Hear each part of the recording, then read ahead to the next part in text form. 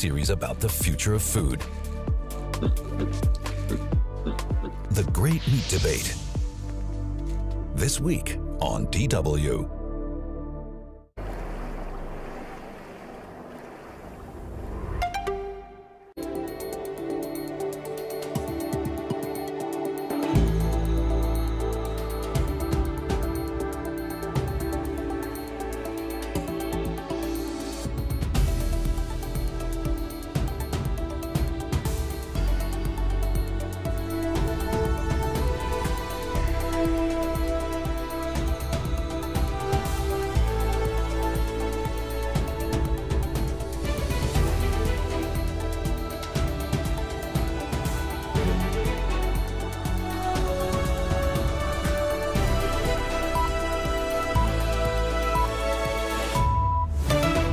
This is DW News live from Berlin. It's a year since Russia's war in Ukraine turned German foreign policy on its head.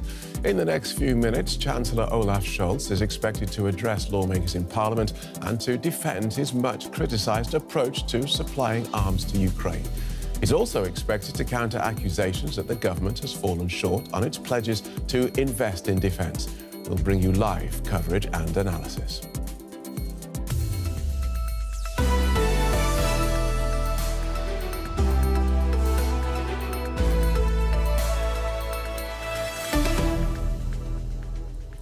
I'm Phil Gale. Welcome to the programme. It's been just over a year since German Chancellor Olaf Scholz made a historic speech to Parliament outlining a major U-turn in foreign policy.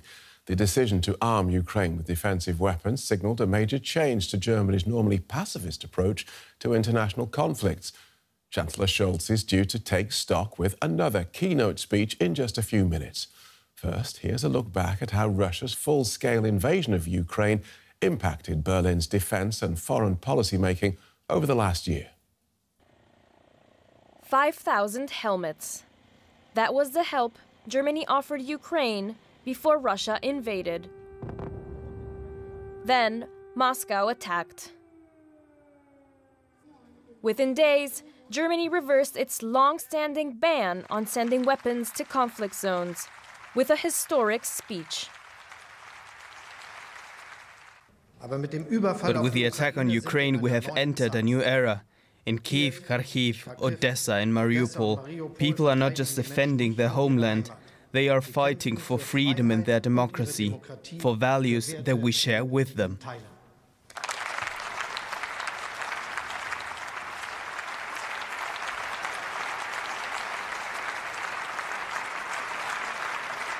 As Democrats, as Europeans, we stand by their side, on the right side of history. Scholz's government provided billions in financial and humanitarian aid, voted in favor of sanctions against Moscow, and took in more than 500,000 Ukrainian refugees over the course of the year. And it started approving deliveries of defensive weapons. Anti-tank rockets, air defense systems, and armored vehicles, for example. For many Ukrainians, however, that was not enough. In the early days of the war, some Ukrainian officials felt Germany's political establishment was too close to Moscow. Over the past decade, Steinmeier established a spider web of contacts with Russia. Many people who were involved in that now have a say in the German government. That's a reference to German President Frank-Walter Steinmeier. He had offered to visit Ukraine in April last year, but Kyiv declined. Relations between Berlin and Kyiv were in the deep freeze.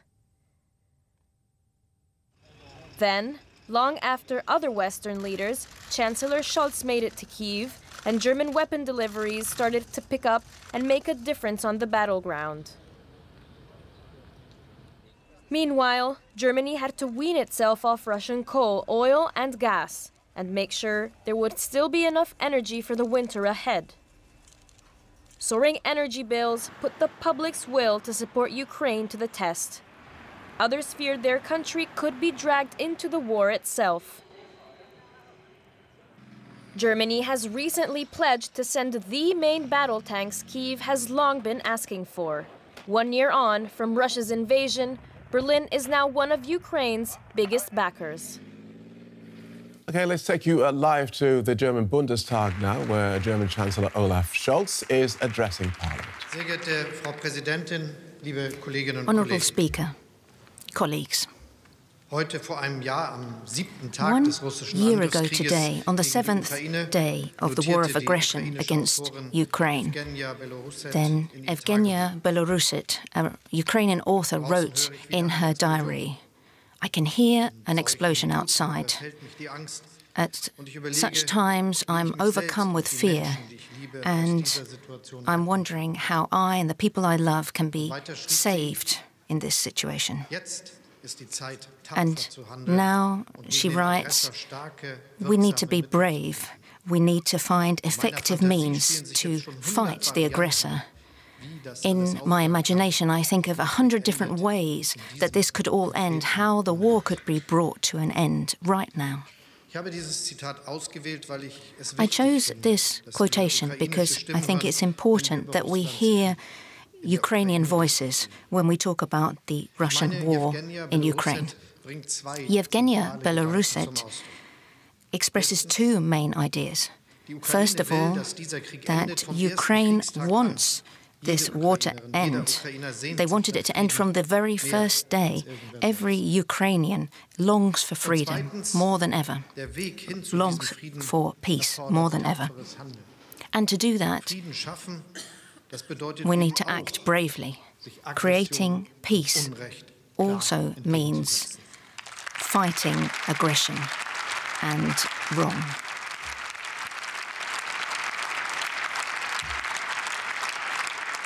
So wie es mehr als 40 Millionen Ukrainerinnen und Ukrainer seit mehr als einem Jahr tun. 40 million Ukrainians have been doing this for more than a year now. They want to live in freedom and peace, as we do.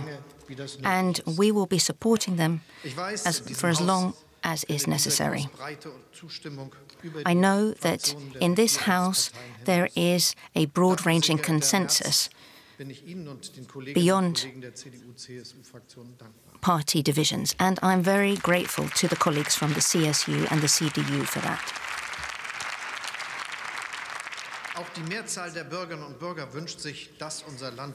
Also, a majority of citizens wants our country to support Ukraine, as we have been doing since the very beginning, with determination, carefully considering our moves and talking to our allies and partners, and we're going to continue with that approach. At the same time, I would like to turn to those in our country who are frightened about the war escalating. Over the last few days, we've seen many demonstrations. Some have expressed their solidarity with Ukraine and asked for more support for Ukraine. Others have demonstrated and asked for immediate peace negotiations with Russia. Against the backdrop of such differing opinions,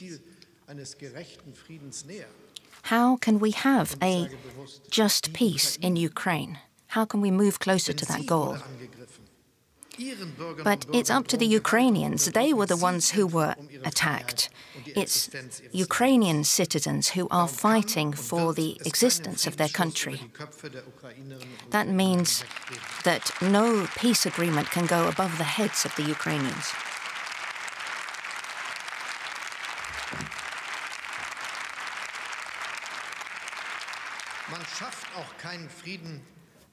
Peace can't be created by calling for never having war again here in Berlin and then not delivering weapons to Ukraine. We know exactly what kind of Ukraine we have under Russian rule, with Bucha, Kramatorsk, Izium and Mariupol. There, Putin's troops have created incredible suffering for the people there and committed war crimes. Peace doesn't mean being subjected to the power of a larger neighbour. If Ukraine weren't allowed to defend itself, it wouldn't be peace, it would be the end of Ukraine.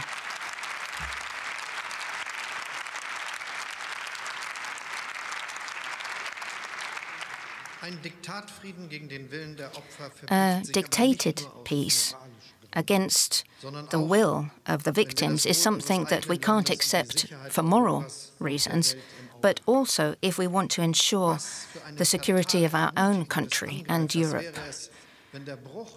What a terrible signal we would be sending out if we were to reward someone who breaks the international security order. We instead need to make sure that our peaceful order is respected. We have seen the consequences of 2 terrible world wars, and we need to make sure that those rules are ensured. That is what we have in the UN Charter, also in our European security structure. We can see that Putin's goal is to integrate parts of Ukraine into Russia and destroy Ukraine. One of the greatest achievements of Willy Brandt and Helmut Schmidt was the recognition in the Helsinki Treaty that borders couldn't be moved by violence within Europe.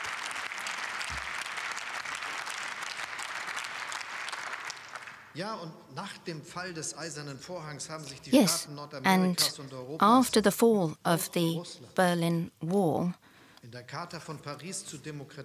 Russia also committed to democracy, pluralism, the rule of law, and free elections in the Paris Treaty.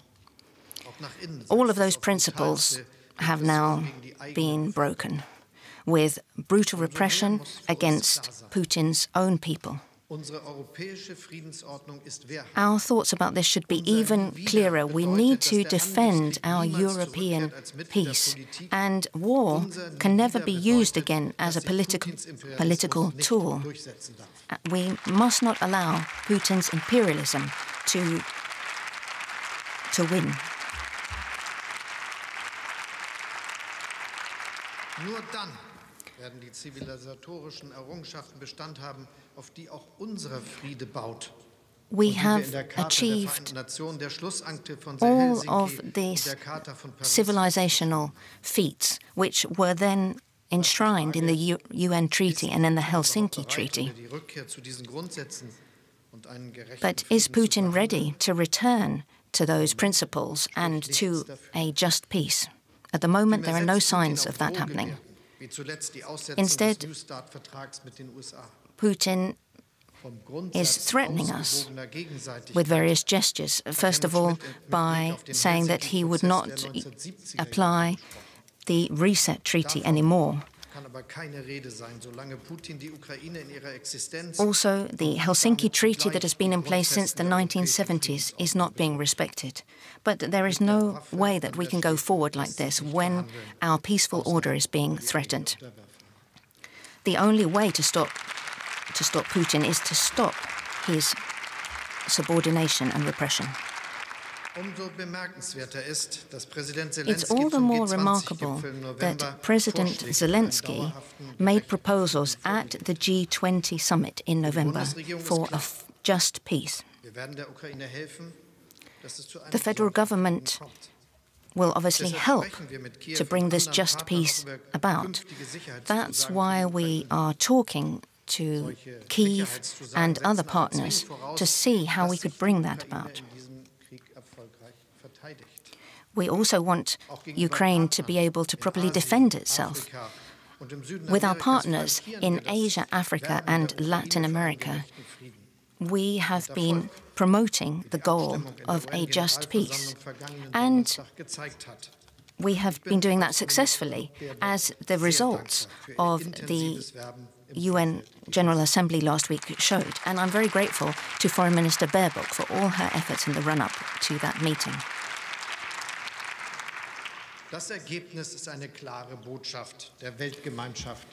This result is a clear message to Putin from the world, from the whole community. Stop this war. And it's important that that message is heard around the world. When I talk to the Brazilian president and the Indian prime minister, I emphasize these messages. From the very beginning, that has been our message to China at all. When I visited Beijing and then at the G20 summit, then Prime Minister Peng spoke out strongly against any Russian use of nuclear weapons. This is something that brought about de-escalation. It's very positive that China has sent out this clear signal and in its 12-point plan has said that there can be no use of chemical or biological weapons. However, China should be discussing this 12-point plan with those most involved, such as President Zelensky. At the G20 meeting, there was no will, unfortunately, to emphasize that message. My message, though, to Beijing is clear. Use your influence in Moscow to persuade them to retreat and do not deliver any weapons to Moscow.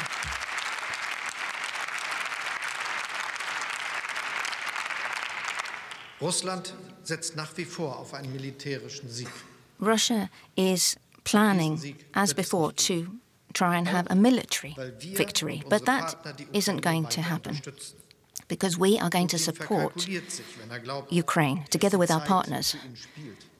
Putin is wrong when he thinks that time is on his side.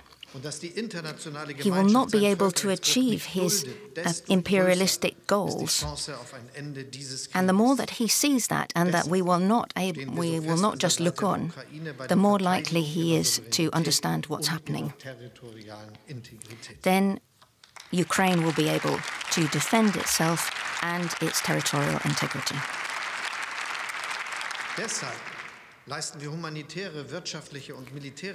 We are providing humanitarian, military and economic support for Ukrainian citizens. We have provided more than 14 billion euros in the last 12 months, which is an appropriate sum of money for a country of our size. We have worked together with our partners and allies to defend Ukraine and help them resist with artillery and air defense systems, which have been used in a highly effective way for months now. We are also expanding our support. For years, we have been using the Patriot systems, delivering Marder and Leopard 2 combat tanks. All of our allies and partners who can do this should be doing that as well. Foreign Minister Baerbock and Defense Minister Pistorius have been working very well in that direction. I'd like to thank them for their successful efforts. We are working together with Poland, Sweden, Spain and Portugal to deliver the Leopard 2 tanks. We're working also together with the Netherlands and Italy to deliver defense systems. Multiple rocket launchers. On that, we're working with the United Kingdom and the United States. We also want to carry out common procurement for artillery ammunition, for anti-tank ammunition as well. In the next few weeks, we are putting forward more plans which will allow Ukraine to defend itself from aerial attacks. At the same time, we want to make sure there's a reliable supply of replacement parts and ammunition.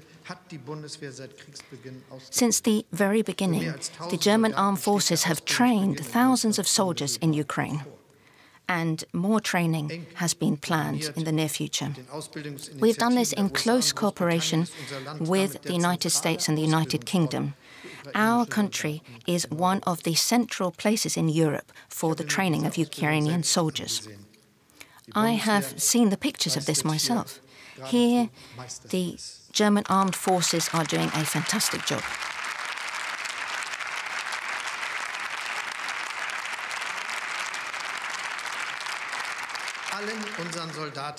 All of our soldiers, men and women, all of the civilians who do this deserve our greatest thanks. Thank you very much.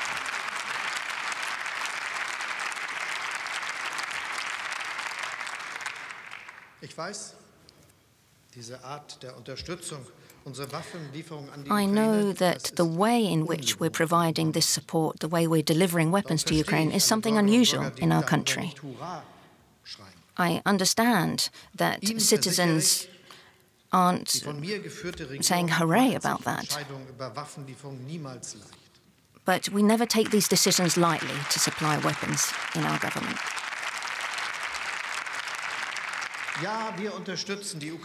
Yes, we are supporting Ukraine to defend the European peaceful order.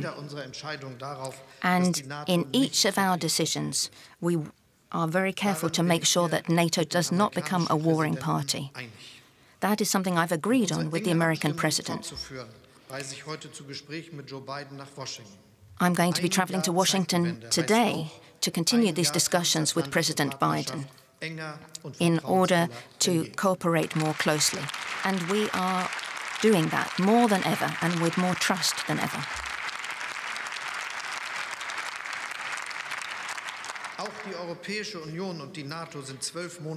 The European Union and NATO are united as never before.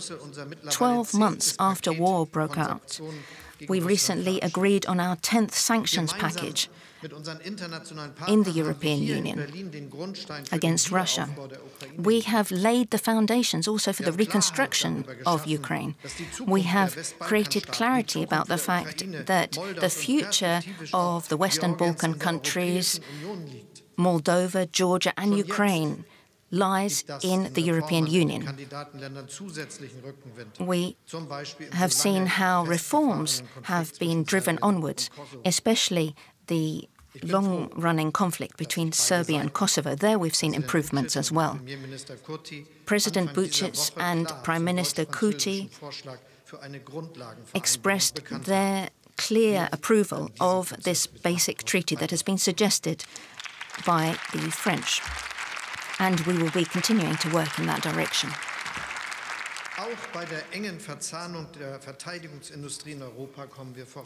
Also, we want to make sure that the armaments industry in Europe is working together.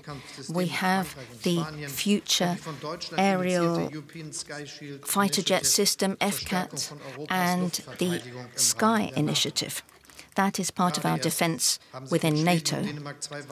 With Sweden and Denmark, two close friends, we are working on that proposal as well.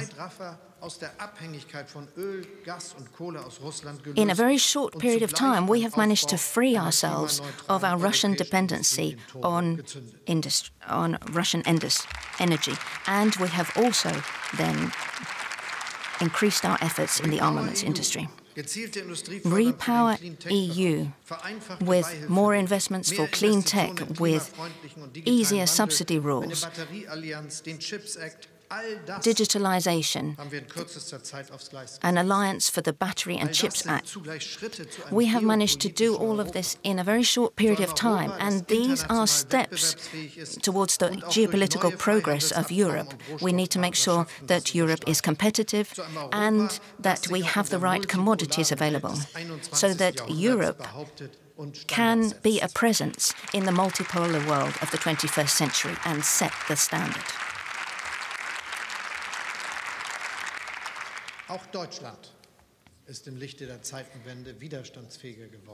Germany, since this watershed moment, has also become more resilient, especially when we look at what's happening with the armed forces. We don't want to neglect the armed forces anymore. That's why we have our special fund for the armed forces, and I'm very grateful for the support from the largest opposition party.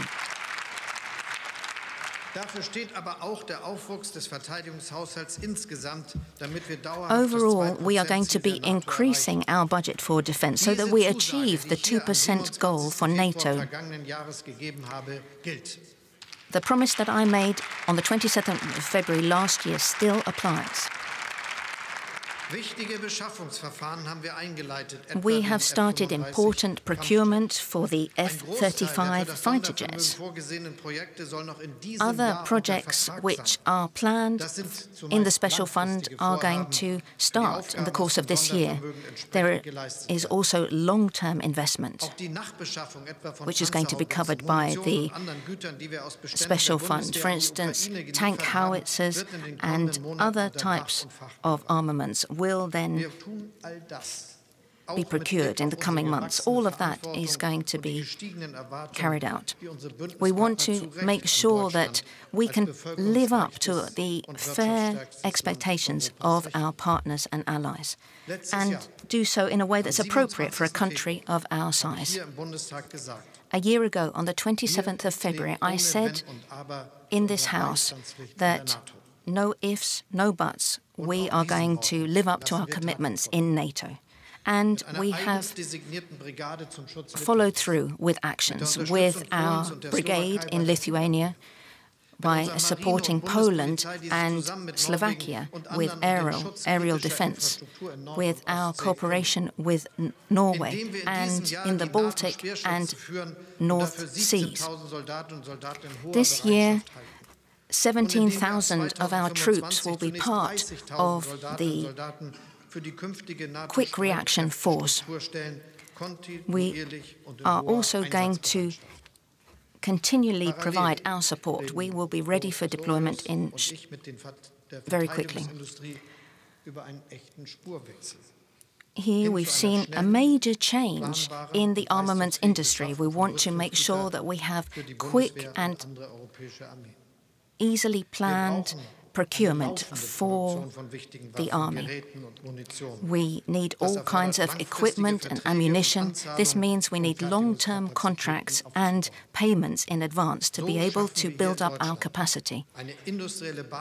In Germany, therefore, we are building an industrial foundation that will support peace in Europe. That is also one of the recognizable achievements since the watershed Zeitenwende.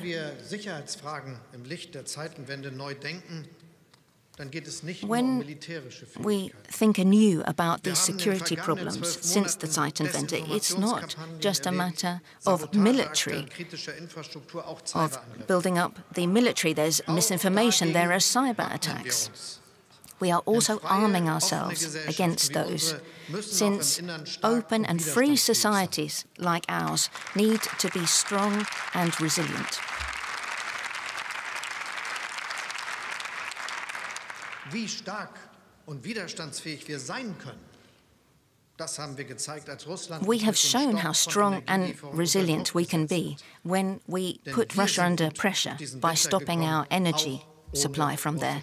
We have managed to get through the winter and do so in style without Russian energy supplies.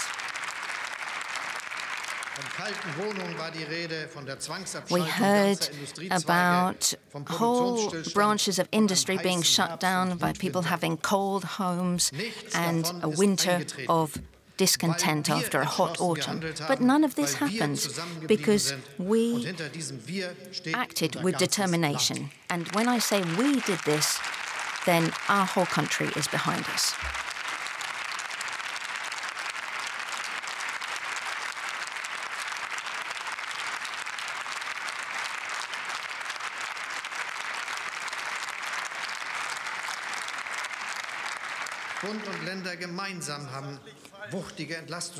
Together, the Länder and the federal authorities have put together energy packages. The prices have come down and now consumers are noticing that. Our gas storage facilities are 70% full, which gives us a good buffer to get through the next winter as well. It's been hugely helpful that citizens have saved a lot of energy and continue to do so. Many have already installed heat pumps or are planning to do so.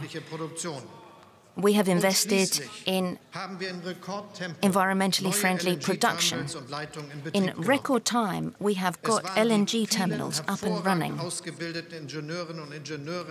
The excellent engineers in our country all of our specialists, our crafts and tradesmen have all made that possible. And we would like to thank you all for your efforts. So that's German Chancellor Olaf Scholz addressing the German Parliament a year after Germany's so-called Zeitenwende, this dramatic shift in defence and foreign policy that was prompted by the war in Ukraine. Our chief political correspondent, Nina Haase, is at the Bundestag and has been listening in. Welcome, Nina. What's your first impression of what we heard from the Chancellor there?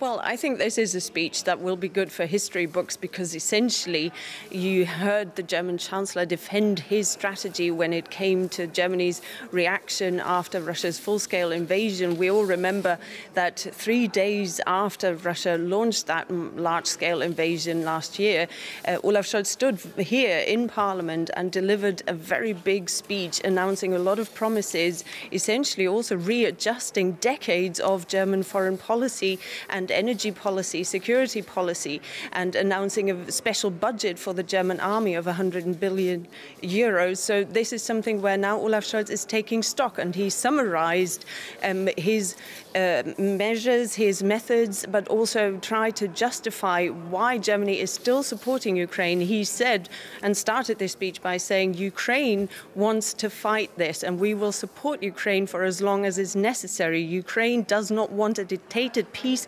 Ukraine wants Russia to leave, and we will support them so that Putin does not win. Right. And there was applause when he talked about those changes to German procurement, which have been so criticised over the last year. People have said that Germany makes a decision and then takes ages to follow through. He promised to speed that up. Well, yes, but he also promised to spend those 100 billion euros fairly swiftly. He's also announced that Germany is going to stick to NATO's 2% defense goal, and that is also not happening this year. So he is making a lot of promises, and people are working behind the scenes.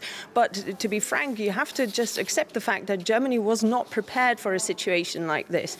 Germany is having to overhaul lots of decades-old principles. There are lots of very static structures still in place in lots of those ministries that are now so vital. Germany thought that there was going to be peace in Europe for the next couple of decades, and they were wrong. So now they're having to build up structures, and that is just taking time. But we heard, for example, that in the defense ministry, there's now a new command that is in charge of coordinating all those efforts for homeland security, if you will, and they are being restaffed. But these things just do take time. But of course, it is something where the opposition can justifiably say you are being very slow, and the Chancellor is having to defend, and he is going to have to deliver very soon.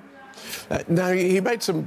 He talked about the supporting Ukraine for as long as necessary, and was thankful for the cross-party support on this issue, and saying that the majority of citizens want Germany to continue to support Ukraine. Has that changed over the year, especially as Germany has become more assertive in this field? It is a very interesting development. If you look at German society and where they stand on this topic, there is massive support from the Conservatives, so Angela Merkel's party, essentially, who are no longer in power. But they are supporting the Chancellor's course in this issue when it comes to supply with weapons for Ukraine. And for them, things could be happening even faster. So they are pushing the Chancellor. At the same time, you also have the fringes. So you have the far left and the far right, who are saying, no, we want peace negotiations now with Russia. They haven't changed their image of Russia. They say it is something where we just need to stop this war now. We need to get back to normal. And the Chancellor is having to defend his course, and also the Conservatives' course, if you will, by saying this is for the Ukrainians to decide. And if they say that Putin is not willing to negotiate under conditions that are acceptable for us, then this is something where we will have to stand by Ukraine, because this is not just just about Ukraine. The Chancellor always gives this argument that we are also defending Europe's peace at large. And he said in his speech today that Europe's borders cannot be shifted by violence. This is not something that is tolerable. This is something where we have to support Ukraine so that the aggressor does not win and get away with this. Thank you for that, Nina. Nina Haase at the Bundestag, Germany's parliament. Now to the G20 meeting in India, and India's Prime Minister Narendra Modi has called for unity as he welcomed G20 foreign ministers to Delhi. Russia's year-long invasion of Ukraine and its economic impacts are set to dominate the agenda. US Secretary of State Antony Blinken has said he expects most of the G20 to continue to back Ukraine and that he has no plans for bilateral meetings with his Russian or Chinese counterparts. In a video address opening the summit, he said the group needs a reset to solve current global issues. We must all acknowledge that multilateralism is in crisis today. The experience of the last few years, financial crisis, climate change, pandemic, terrorism and wars clearly shows that global governance has failed. Well, our Delhi Bureau Chief, Amrita Chima, talked me through what the Indian Prime Minister meant in his statement. Phil, what he exactly said, that the architecture of global governance, which was set up after the Second World War, had failed in two respects. One was it was aiming at preventing conflict by balancing competing interests, and the second was international cooperation. And in both these cases, he said it had failed. And obviously this was to some extent a reflection of the situation at the moment, the geopolitical tensions. And secondly, he also said this failure had affected the developing countries the most. And that was the second key point that he wants to make during this meeting. He feels that India, as when it holds the G20 presidency, is the voice of the global south. What else can we expect from today's meeting? Well, I think they're focusing a lot of sessions on issues which are close to the developing world. For example, they're talking about reform of multilateralism. In fact, one of the things Modi said, multilateralism is in a state of crisis. Then they're looking at the impact on the developing world. They're going to focus on food security, energy security, as well as fertilizer security. They want to look at terrorism, how to combat terrorism, narcotics, as well as humanitarian disasters. So all in all, a wide range of things. But the thing which is overshadowing this whole summit is what will be the final communique over Russia and Ukraine. Okay, thank you so much for that, Amrita Chima in New Delhi. While the war in Ukraine takes centre stage in Delhi, Moscow's been increasing tensions with claims that Kyiv is using drones to attack its infrastructure, which Ukraine has rejected. President Putin has even accused the West of using terrorist cells to attack its territory. Drones over Russia. The Kremlin claims Ukraine has tried to use them to attack civilian infrastructure. A drone fell in a residential area here in Belgorod, 30 kilometers from the Ukrainian border. But Russia says a Ukrainian drone also crashed hundreds of kilometers from the border in the Moscow region. Russian state media also report a drone being spotted over this oil storage facility in Krasnodar before it went up in flames. Russian President Vladimir Putin has called on his intelligence service to stamp out threats to Russian soil from Ukraine and the West. It has to do with the West's attempts to revive extremist and terrorist cells on our territory. We know they never shied away from using radicals and extremists in their own interests. They'll use any means available to fight us. Meanwhile, the war of attrition in eastern Ukraine drags on. The heavy fighting along the front here and in southern Ukraine has seen attempts by both sides to move the line, sometimes by just a few meters. Military experts say Ukraine could start a counteroffensive in the south in about a month's time. Then they could split the Russian front in two and bring their artillery much closer to Crimea. Then they'd be in the position to cut off or knock out the logistic routes to Crimea with HIMARS rockets at a range of 80 kilometers. Then they could bring the war to Crimea without having to march in with conventional troops. Support has come from NATO's chief, who once again pledged military aid to Ukraine.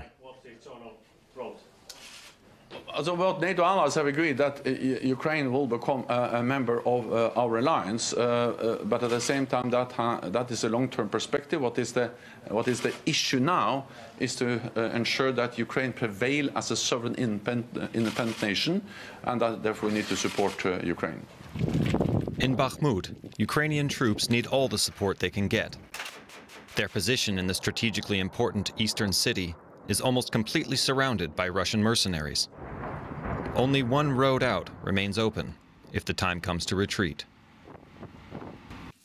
The station master who was on duty when two trains crashed head-on in Greece, claiming dozens of lives, is due to appear before a prosecutor later today.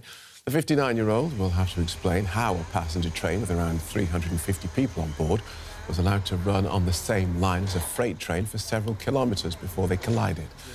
Rescue teams are still searching through the wreckage at the site as work continues to identify the remains of the dead. Greece's Prime Minister has said tragic human error was mainly to blame for the disaster, which has now sparked protests across the country. Anger on the streets of Athens after dozens were killed in Greece's deadliest train crash.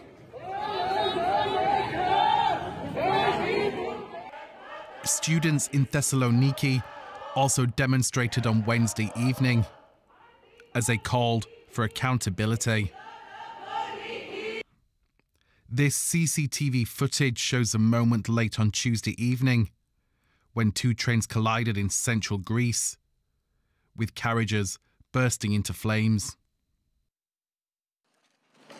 Emergency teams and rescue crews worked through the night and in thick smoke, searching for survivors, scouring each broken carriage by torchlight for signs of life. And the bodies of those killed in the crash. Those who escaped with their lives described the moment of impact.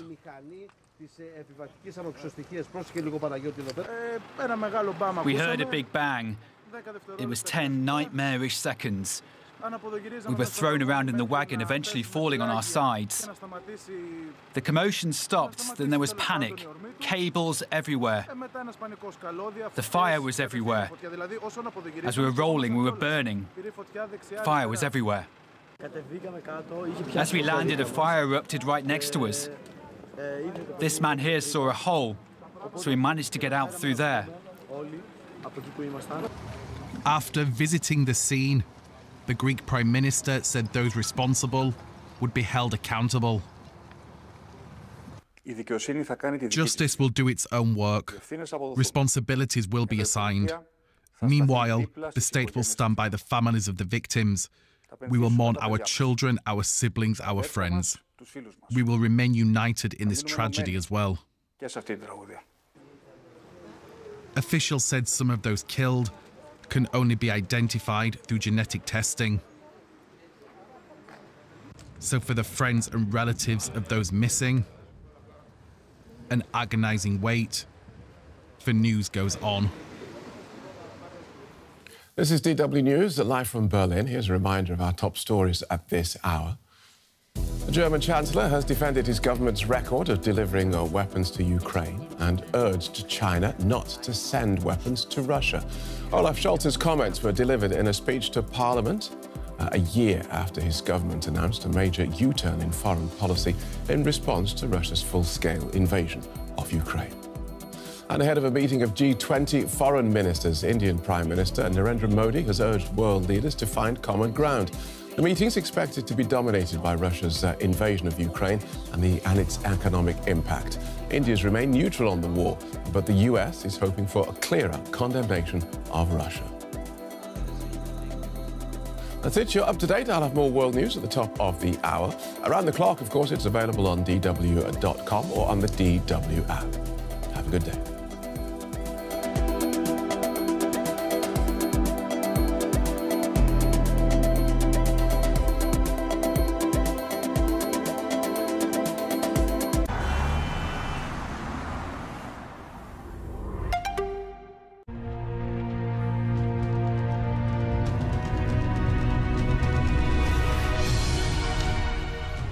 This week on World Stories. Ukrainian refugees resettle in Germany. A new cow census in Corsica.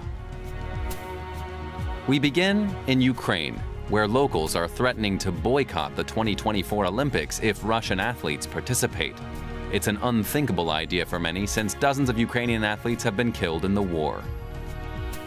For someone who lived such a short life, Vladimir Andrushuk left so much behind. A well-looked-after pet cat, a career as a national decathlon champion, and an older sister who will always remember him like this. He was sociable, friendly, and the best. He had a strong character. He was stubborn. If it weren't for these character traits, he wouldn't be in sports. If it weren't for these character traits, he wouldn't have gone to war. In late January, Russia's war in Ukraine brought an abrupt end to the 22-year-old's life and his ambition to one day compete in the Olympics. According to Ukraine's foreign minister, Vladimir is one of more than 200 athletes and coaches who've been killed in the fighting. In light of these deaths and the devastation the war has caused, Ukrainian officials, including here at the Ministry of Sports, have called on the International Olympic Committee to ban Russian and Belarusian athletes from competing in the Paris 2024 Olympics. The International Olympic Committee says it's considering allowing those athletes to compete, but only under neutral flags that don't represent their countries. He showed us this video of a Ukrainian shot put thrower training under shelling, as well as these images that show the scale of destruction of Ukrainian sports facilities. There's also concern that Russian athletes could use the Olympics to taunt Ukrainians. Serhiy Panisenko, a former coach of the national bike motocross team, says after facing Russians on the battlefield, it's hard for him to imagine how they could ever meet again as sportsmen. How can we stand next to our murderers on a pedestal? How? A Russian Foreign Ministry spokeswoman said attempts to squeeze Moscow out of international sport were doomed to fail. The International Olympic Committee insists its mission is to bring the world together in peaceful competition. That mission will now not include Vladimir Andrushuk.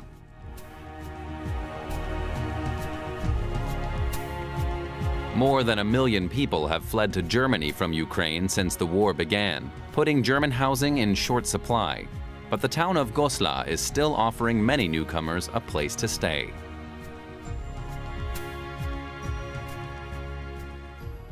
A taste of home. Today, Yulia Ostapenko is making Ukrainian borscht, beetroot soup. She fled from Kiev to Germany in March 2022 with her 2 daughters. Since then, they've been living in the small city of Goslar. Her husband, a policeman, stayed behind. Yulia's daughters, Anya and Maria, go to local school and kindergarten. At first, the family lived in a hostel room provided by the district, but moved to a private apartment just 2 months later.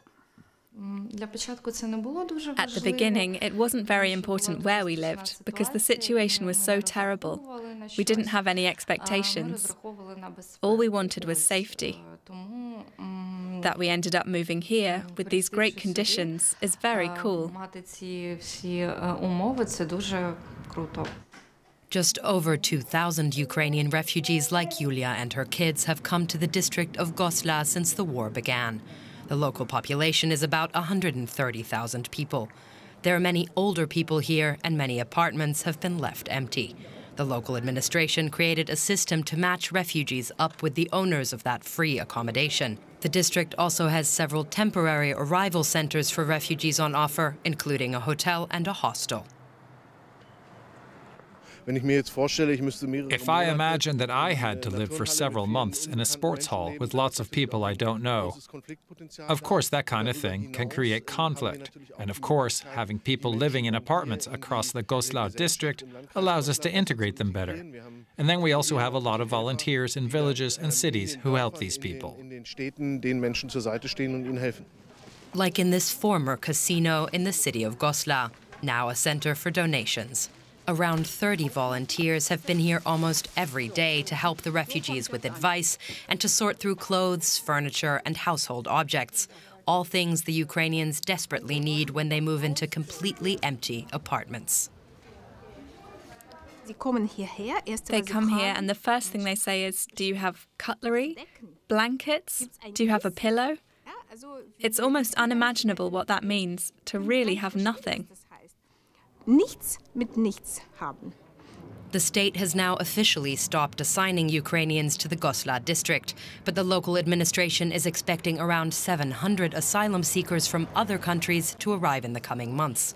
Some of them may not be as lucky as Yulia and her family. The local administration says the stock of empty apartments may run out soon. Thousands of people from Burkina Faso are fleeing jihadist terrorist groups to neighboring Ghana. There, aid workers are trying to support the refugees as best they can, but many feel abandoned by the Ghanaian authorities.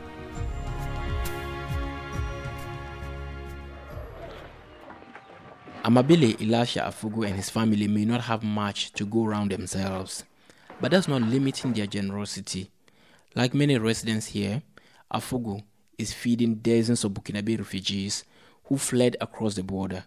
This kind of Boko Haram and jihadists, we heard them years back. That was somewhere in Nigeria. We never knew it would come close to us here, but it has come. So it's theirs today. Tomorrow may be ours. And where will we run to? With Naba is just a short walk from Burkina Faso. Thousands of displaced Burkinabes crossed to Ghanaian settlements following a recent attack. Many people here are from the same ethnic group as the new arrivals, but they say they need more help from the government to continue hosting, feeding, and providing shelter for them. What we're also trying to prevent was trying to create a condition in which, it will be more people will be attracted